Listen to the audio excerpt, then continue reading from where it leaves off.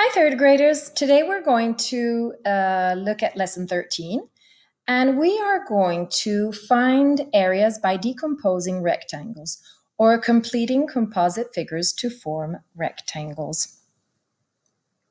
Let's look at this word problem. Anil finds the area of a 5-inch by 17-inch rectangle by breaking it into two smaller rectangles.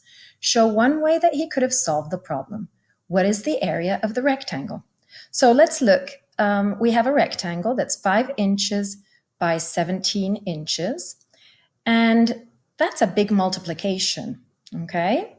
So what can we do? We can break it into two smaller rectangles. See over here? So this is the short side, 5 inches. This would be the 17 inches, and we break it into 10 plus 7. 10 plus 7 is 17. This makes it easier to solve because I can do 5 times 17 is the area of the big rectangle, and I add the two smaller rectangles. So the 5 times 10 rectangle over here, plus, I have to add them because I broke it apart. I have to put them back together, plus the 5, because this side is always 5, like the other one, 5 times 7 rectangle, and I add them together. So 5 times 10 is 50, plus 5 times 7 is 35, and the total is 85 square inches. Remember, the area, let me move this over here now. The area of the rectangle is 85 square inches. Okay.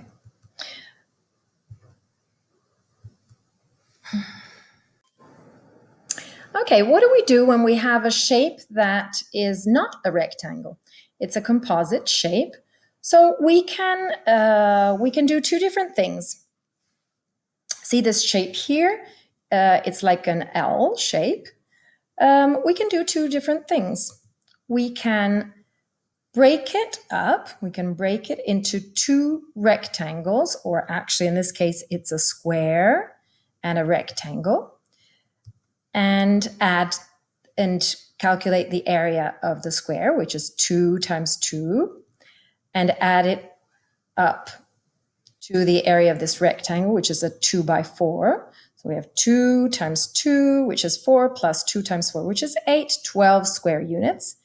This is the break it up strategy, or we can make it bigger. So we pretend that we have instead of having this L, this shaded in L shape, we have a big it's a square.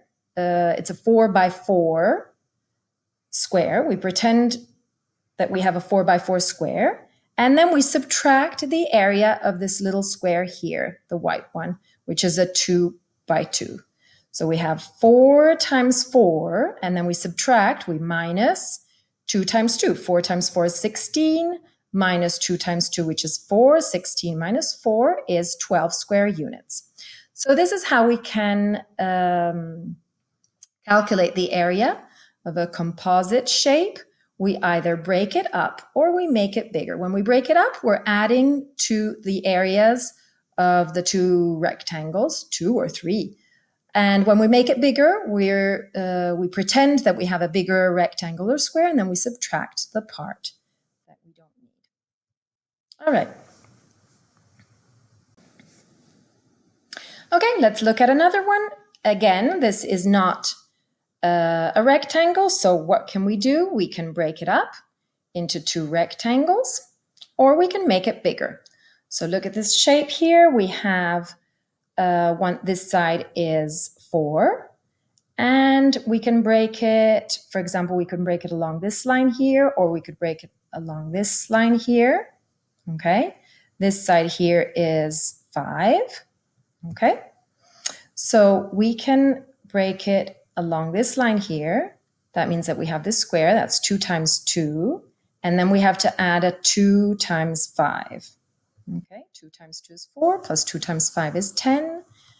4 plus 10 is 14 square units, or we can make it bigger. Look over here, we pretend that we have this rectangle here, so we would have a 4 by 5 rectangle. Make it bigger, 4 times 5, and then we have to take away this part here. Okay, so 2 times 3, which is 6. 20 minus 6 is 14 square units. Okay. Let's see if you can do this. Look at this shape. How can we can, again, we can make it bigger like this. And then we have to subtract these two parts, this 2 by 3 and this 1 times 3. Okay. Or we can break it apart. I would break it apart along this line. That way we have this big rectangle here, this long one, and this shorter one. Okay, you can pause the video and see if you can do it on your own. All right, so let's see if you have done it like I did it. Break it up, break it apart, break it up. So you have a 2 by 5. 2 times 5 is 10, plus 2 times 3 is 6. 10 plus 6 is 16 square units. If you make it bigger, it was 5 times 5, let me see. 3, 4, 5, 3, 4, 5. 5 times 5 is 25. And then, like I said before, you have to take away this rectangle, 2 times 3. So 25 minus 6, which is 19. And then minus 3 is 16 square units. Okay, last one. Okay, let's look at our last one. Again, you can pause it so you can have a go and see if you solve it the same way.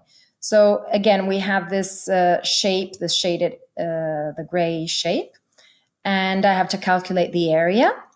I do not want to count all of the square tiles, so I can break it apart, break it up, or make it bigger. You also have to decide which way is more practical.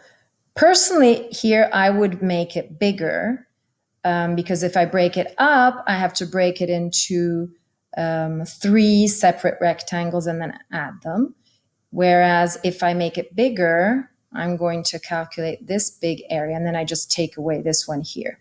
Okay, go ahead, pause the video, see how you would solve it, and then compare it with the way I solved it. Okay, so break it up. We have to make 3 rectangles. So we have this 2 by 5, and we have 2 identical 2 by 5s. So I do 2 times 5 plus 2 times 5, and then we have this little one here, which is a 2 times 2, it's a square. So 10 plus 4, that's 24 square units. Or if you make it bigger, 1, 2, 3, 4, 5, times 1, 2, 3, 4, 5, 6, 5 times 6, which is 30, minus this white rectangle here, which is 2 times 3 is 6. 30 minus 6 is 24 square units. Always remember that we're talking about square units. We don't know if they're centimeters, so they're just units. Okay, in your work, you're going to do very similar activities, and I think you can work independently. Enjoy doing this math work. Bye.